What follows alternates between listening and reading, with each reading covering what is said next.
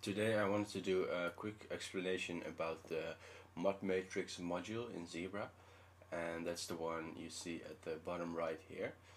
So let's open up a new oscillator and let's choose the ModMatrix as modulation target. No, not target, as a modulator. So we can right click on anything and select ModMix 1 in the list there, and then I'm gonna use ModMix 2 because I already used one.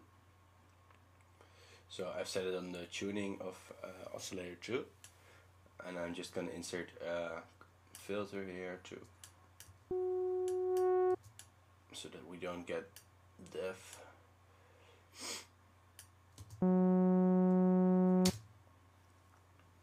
Okay, and now here in the ModMatrix, on the ModMixer on the right, we can see that we have 3 fields here where it says none, and 1 here, and we can click here and we can choose between 3 different modes.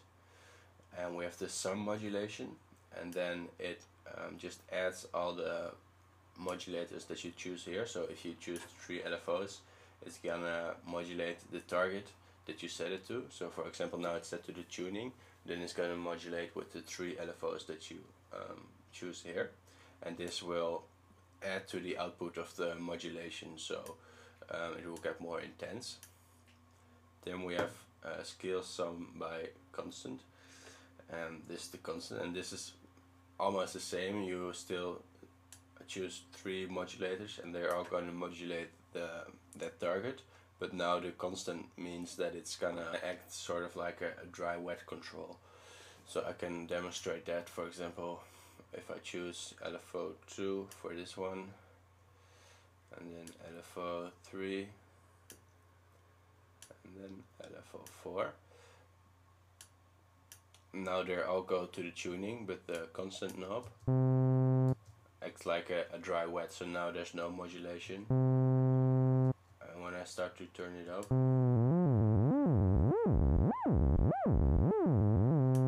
while in the first mode there is already modulation when it's all the way down, it just adds to that modulation and makes it more intense. But I think the most interesting mode for now, or at least for me, is the fade 1, 2 by 3, and this means that the third modulator that you set here is gonna change the amount between the 2 above. So I've got an example here with oscillator 1.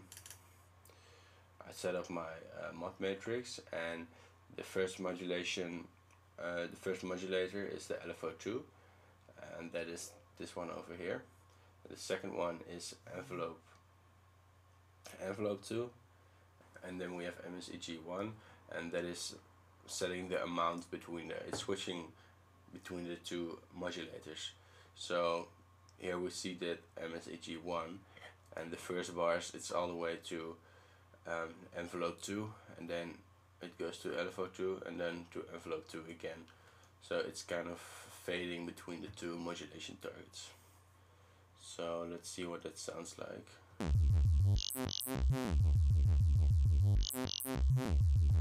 So when it's this top line, it's gonna modulate with the envelope, which is set to loop.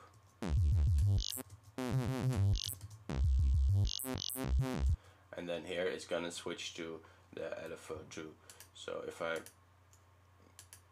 set this like this, everything will be LFO 2.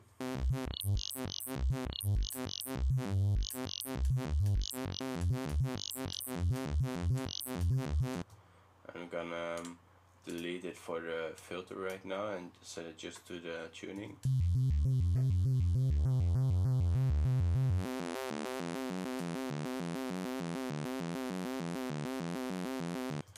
Can quantize that maybe to 4.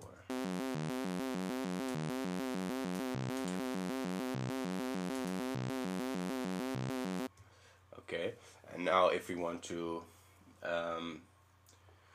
well, what we can do, for example, I think that will be a cool example, is if we delete the envelope 2 for now as modulation, as modulator, and keep saying it wrong, and we choose LFO 3. We can make another melody with LFO 3, so we set it to user and sync to gate.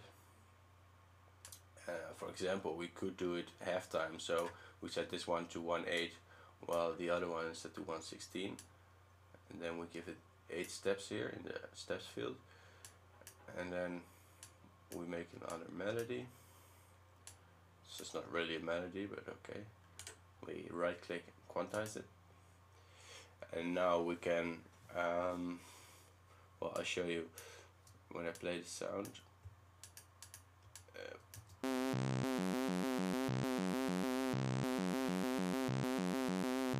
So for that first part it's gonna take the slow LFO, and then this one is gonna be the fast LFO, because this MSEG is switching between the two targets.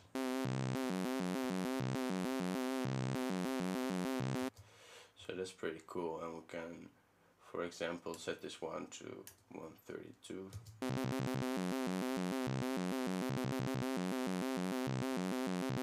But we can also slowly fade between the two. It doesn't have to be an immediate switch.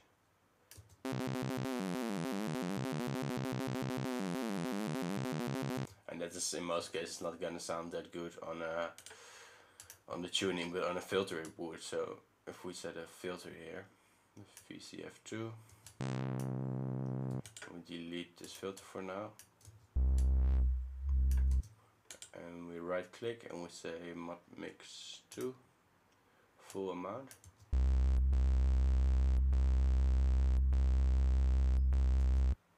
We have to, sorry, we were on ModMix 1, this one.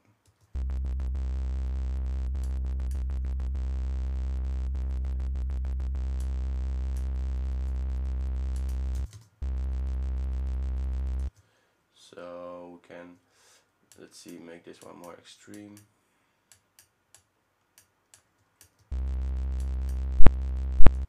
Oh, it's a little bit extreme.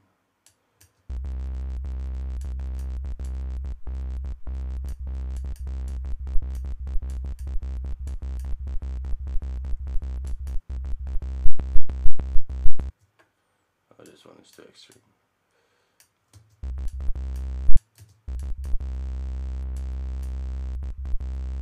Let's set this one to a saw down, so it's gonna give more plucks, a more pluck type sound.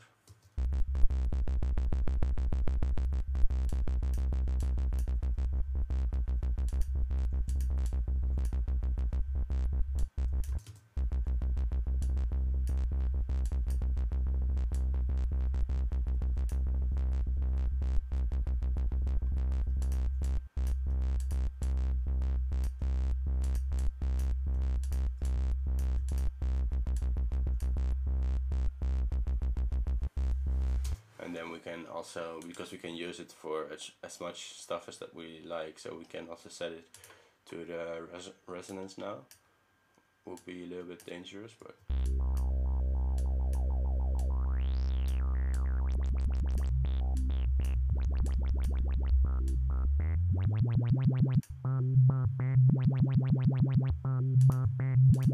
maybe even on the volume.